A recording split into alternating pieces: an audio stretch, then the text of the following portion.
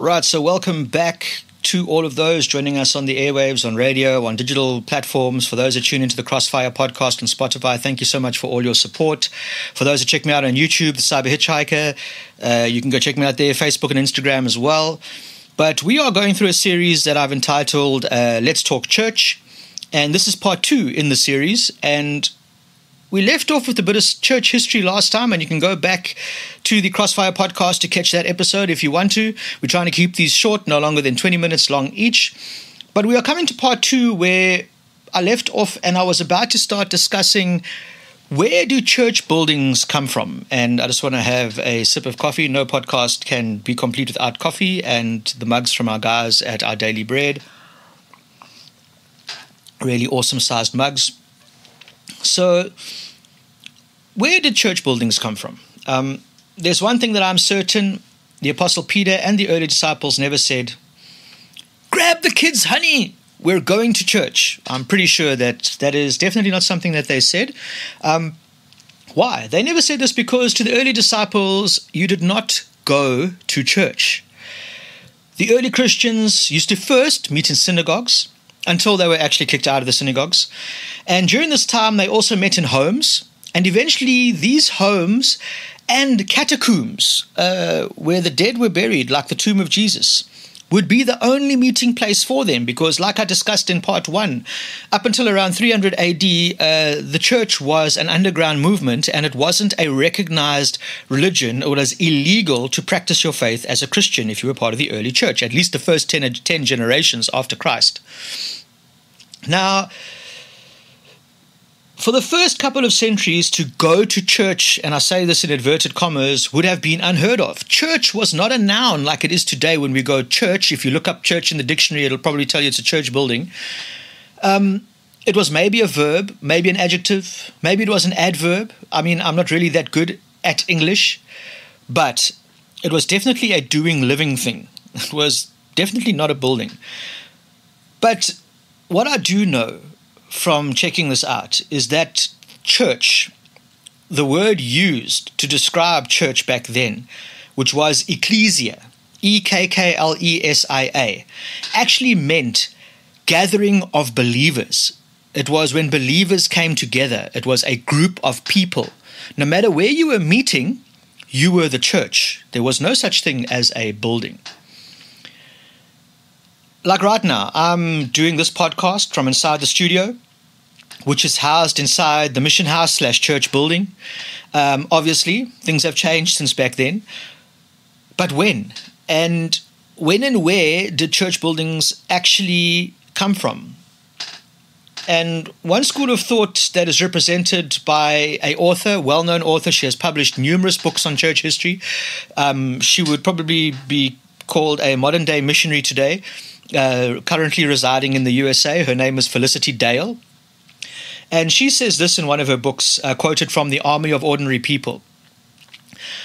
The first time history indicates that believers met in buildings is in AD 321, when Emperor Constantine adopted Christianity, but followed the pagan tradition by building special temples for the Christians. So he adopted Christianity as a general religion, and it was legal to be a Christian. And then he built temples because of him being a pagan, a person who believes in multiple gods. It's not a slur. He paid for special temples for the Christians to be built. And that is where we developed this paid professional clergy class that arose, which is the paid priesthood. There are many, especially those who advocate for a very, and this is where people get very divided. There are those who advocate for a very simple, small house church movement, and they love to vilify the birth of church buildings. They are completely against buildings because buildings are wrong. They are basically full of, it's not meant to be that way because too much money is spent in the building. We glorify the building becomes the center of the attention. I don't fully believe that is the right way to look at it. But is it really that simple? Well, actually, it is most likely that buildings used exclusively for Christian worship actually began to crop up before Constantine was building these temples. And the oldest known church building is called the Dura Europos. As Gonzalez, who was an early writer in those days, explains, as congregations grew, some houses were exclusively devoted to divine worship. Thus, the oldest Christian church found in the excavations of the Dura Europos and built before AD 256 seems to have been a private dwelling, which goes with what Acts says about how the richer members in the church would give up their houses because they had the nice houses to have meetings for the church in these houses. And then they were eventually created and transformed into buildings that were used then exclusively for worship and not just by people living there. There is, however, some credence to what Felicity Dale is saying. Church buildings were totally different from what they were in the century prior to what Constantine did. And Gonzalez points out the churches built in the time of Constantine and his successors contrasted drastically with the simplicity of churches, such as those of the Dura Europos. And this was written around 126 AD. So, to answer the original questions, elaborate and decorated church buildings came from the time of Constantine, these lavishly furnished temples that he built.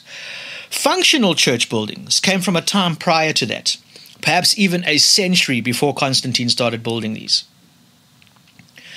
Now let's have a look at, and this is very important for me because I think this is something that the modern day church has really lost, and that is 5 features that made the early church very unique.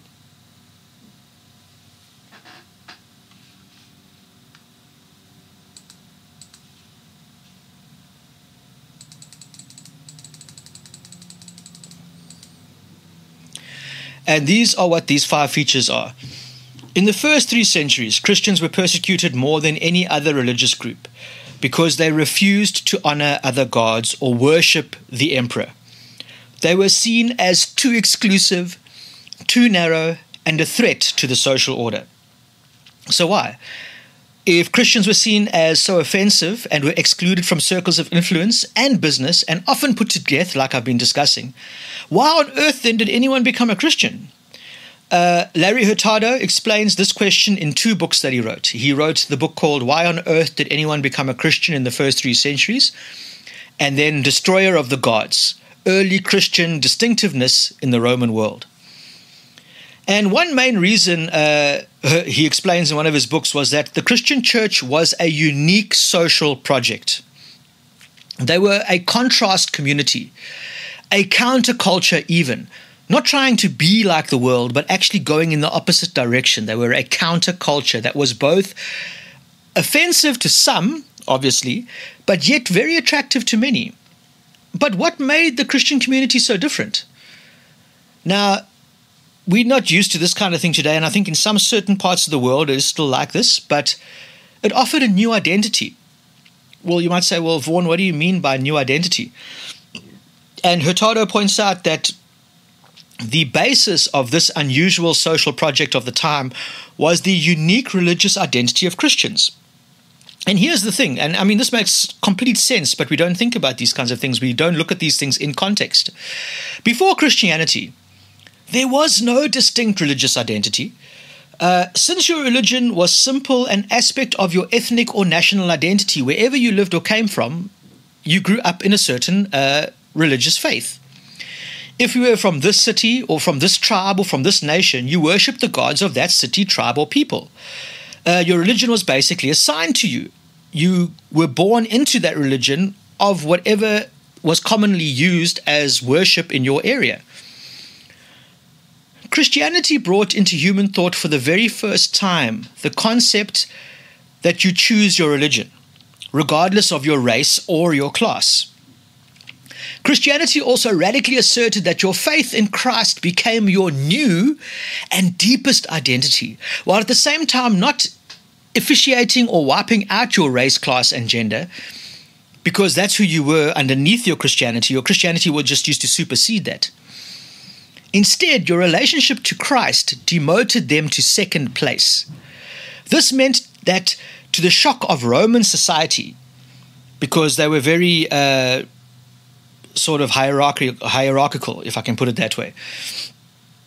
All Christians, whether you came from slavery, whether you were free, or whether you were high-born into the upper middle classes, or whatever the race and nationality, you are now equal in Christ. And we can find this in the Bible in Galatians 3:26-29. You guys can go and look it up.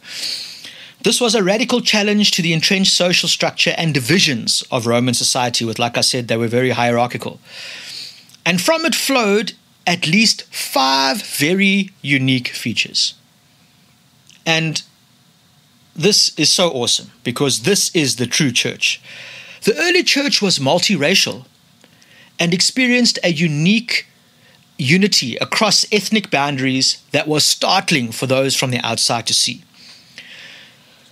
See the description of the leadership of the Church of Antioch as an example in Acts 13. Throughout the book of Acts, we can see remarkable unity between people of different races. Ephesians 2 is a testimony to the importance of racial reconciliation as a fruit of the gospel amongst Christians. Number 2, the early church was a community of forgiveness and reconciliation. As we have said, Christians were often excluded and criticized, but they were also actively persecuted, imprisoned, attacked, and killed. Nevertheless, Christians taught forgiveness and withheld retaliation against their opponents, which was the example that our Lord set during his crucifixion. He did not once talk back to them while they were mocking him and putting him through that bogus trial that they put him through. He kept quiet and just let things happen. So they withheld retaliation against opponents. In a shame and honor culture in which vengeance was expected, the Roman culture, this was unheard of. Christians didn't ridicule or taunt their opponents, let alone repay them with violence. They repaid them probably with forgiveness. Number 3, the early church was famous for its hospitality to the poor and the suffering. Where do we see churches being famous for this now? Not many. While it was expected, obviously, in the communities to care for the poor of one's family or tribe, Christians promiscuously helped, which means abundantly overboard, went out of their way to help giving to all the poor, even of other races and religions. Note this, other races and religions as taught in Jesus' parable, which we all know so well but forget about, the Good Samaritan found in Luke 10:25-37. It was unprecedented in those days. You can read an essay from Gary Fernegren that's called The Incarnation and Early Christian Philanthropy. During the urban plagues, Christians characteristically didn't flee the cities during these plagues, but stayed and cared for the sick and the dying of all groups, often at the cost of their own lives. This is what craziness. Number 4, it was a community committed to the sanctity of life, and they were fervently committed. It wasn't simply that Christians opposed abortion. Abortion was dangerous and relatively rare in those times. A more common practice, and doesn't this ring a bell for a lot of things that happen in South Africa at the moment, where we have this kind of thing happening now in the modern day and age? Because abortion was dangerous and relatively rare, a more common practice was called infant exposure. Unwanted babies were literally just thrown onto the garbage heaps to either die or be taken by traders and go straight into slavery from birth and then into prostitution. Christians used to save these infants from those garbage piles and took them in through adoption. I get emotional because I'm an adopted child. I wasn't wanted. And if it wasn't for my mom taking me in, who knows what would have happened to me. So that is the most true to its form, sanctity of life that I could ever see, is how the early church used to basically get these babies and take them from the garbage piles that were just tossed aside because they weren't wanted, left to die. Excruciating death through starvation. Come on now. It was also, and this is my 5th point, it was a sexual counterculture. Roman culture insisted that married women of social status would abstain from sex outside of their marriage, so they would only have sex with their husbands. But it was expected, guys. This is back in the day. Roman culture was thick into this. It was expected that the man, even if you were married, would have sex with people in lower statuses than you on the ladder. You would have sex with slaves, prostitutes, and even children. This wasn't only allowed, it was regarded as unavoidable. It was a common practice. This was in part because sex in that culture was always considered an expression of one's social status. Sex was mainly seen as a mere physical appetite that was irresistible. Christians' sexual norms were completely different, of course. The church used to forbid, and still does, according to our law in the Bible, any sex outside of heterosexual marriage. But the older, seemingly more liberated pagan sexual practices even eventually gave way to stricter Christian norms, since the deeper logic of Christian sexuality was so different. It saw sex not just as an appetite, but as a way to give oneself wholly to another, and in so doing, imitate and connect to God who gave himself in Christ. It also was more egalitarian, to treat all people as equal and rejecting the double standards of gender and social status. Finally, Christianity saw sexual self-control as an exercise of human freedom, a testimony that we aren't merely pawns of our desires or fate. And this is taken from Shame to Sin, the Christian transformation of sexual morality in the late antiquities. Loving challenge. It was because the early church didn't fit in with all of the surrounding culture, but it rather challenged it in love. It was a loving challenge. That Christianity eventually had such an effect on it and actually started changing the culture around it, even if not everyone became Christian, but their practices became more Christian than pagan. This could essentially be the same kind of social project that could have a similar effect if we were this devoted in modern day times. Imagine having this kind of a project now as a church and actually living like this. What guidance can we find in the New Testament for the use of buildings for a church? Not much. The idea of a building in a church for worship had not come into its own yet. We saw home parties, synagogues, which were Jewish teaching centers, mountainsides were used, the Jewish temple was used, the lake shores were utilized for ministry for Jesus and the local church. And then in one of my favorite spaces mentioned in the Bible is in Acts 19, 8-10, and it discusses the hall of Tyrannus. Paul entered the synagogue and spoke boldly over a period of 3 months, boldly in the synagogue, arguing and persuading them about the kingdom of God. Verse 9. But when some became hardened and were not believed, slandering the way with a capital W, because that's what Christianity was called, the way, in front of the crowd, he withdrew from them, taking the disciples and conducted discussions every day in the lecture hall of Tyrannus. This went on for 2 years, so that all of the residents, now listen to this, in 2 years of doing church in the lecture hall, this is what happened. So that all the residents of Asia, both Jews and Greeks, had heard the word of the Lord. All residents, guys, that's a lot of evangelism. We don't know a lot about this lecture hall, but what we do know can give us some principles of thinking biblically about buildings. Number one, it was a public place. Churches should be located in familiar, visible locations. And this hall was evidently in the city center, in a well-known place for both believers and unbelievers. It was a place for disciples to gather. Number two, Paul took the disciples from the synagogue where they were unwelcomed to this hall, where he could train them further in evangelism and life on mission as a Christian. It was a place for gathering disciples. Number three, it was a place to interact with unbelievers. This is something that has crept out of the church. Non-believers were actually invited in and comfortable with the space. They didn't feel intimidated. They didn't feel intimidated. Discussions were held that no doubt served to evangelize the lost and at the same time equip those that were saved. It was a place for disciples to be sent out. All of Asia, like I read in the passages, all of Asia heard the word of the Lord. I mean, craziness. That was serious multiplication. Where do you see churches doing this and growing like this today? Who was spreading this word? And guys, come now, I'm busy doing a podcast. And this was done without radios, without live streaming, without social media. Yet we've got all these modern day tools to spread the word. And what are we doing with it? No doubt those who were being equipped and trained by Paul and others in that hall were going out and doing amazing things, but were in the center of where unbelievers were gathering. The Hall of Tyrannus was a building that made possible the exponential multiplication of disciples.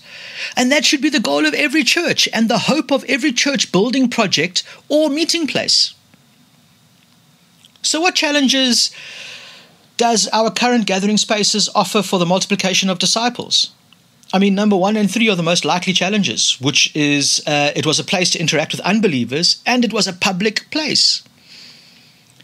So how can we make our church buildings more of a public space that is useful for the whole community? Here's a few ideas for those that want to know. And these are not difficult, but they just are a change of the way we operate as a church building, not a church people. Start a daycare at your church. Have a Mother's Day out program for mothers in your local community and in your local areas. Starting a coffee shop or a diner, not an exclusive coffee shop after church on a Sunday for your believers to sit and have coffee. No, a Monday to Saturday coffee shop for guys to come in and sit and have coffee whether you are a believer or not, as in a normal coffee shop. And I'd go one step further and offer free coffee. Who's not going to, come on now, who's not going to come in for free coffee at a coffee shop that doesn't ask you for money? Maybe just have a donation box. How awesome would that be? Opening up the building for after-school programs. How many communities are in need of after-school programs in a safe space? Come on. Holding public forums, not just Christian discussions, but actual public forums. Training events for the community. And then, why not, instead of building a church building, move into a public space like a gym or a movie theater or a school of worship, a school for worship, I mean, how can you make your church building a place to interact with today's unbelievers? Stained glass and steeples are not the answer anymore. They used to be for people experiencing life, but we know that we want to reach those that are not experiencing life. We should think through our service times and styles. I mean, this is something that only caught me recently. Later service times are easier for young and unchurched families to attend than early morning services. Offer discussion forums for people with questions about life and God. Open the floor up, get people to come in and have these discussions, not debates, discussions. Start a compassion ministry that deals with real-life issues for unchurched people in your communities, like addiction, teen pregnancy, poverty, divorce care, grief care, and I can go on and on and on, but you get the idea. So I'll leave you with 3 questions as we end off on part 2 of Let's Talk Church. What ideas do you have for making church buildings more effective in multiplying disciples? Let me know in the comments. Send them in. Let us know. Has the modern church lost the essence of what it actually means to be a follower of the way, like we heard in Acts? And has our focus shifted maybe from people to buildings? Ecclesia, remember, the church was a verb, a doing word of people, a gathering of people, not a building. So, has our focus shifted from people to buildings? And the buildings, which are not actually the church. I'll leave you guys hanging there until we come back for part 3. This is Vaughan, aka the Cyber Hitchhiker. For all those that have tuned into radio, thank you for listening. And for all those that are catching us on the digital platforms, we'll catch you on Spotify, we'll catch you on YouTube, and we'll catch you on every other platform that we're on. Google us, look us up, and we'll see you in that digital space. This is Vaughan saying goodbye and God bless.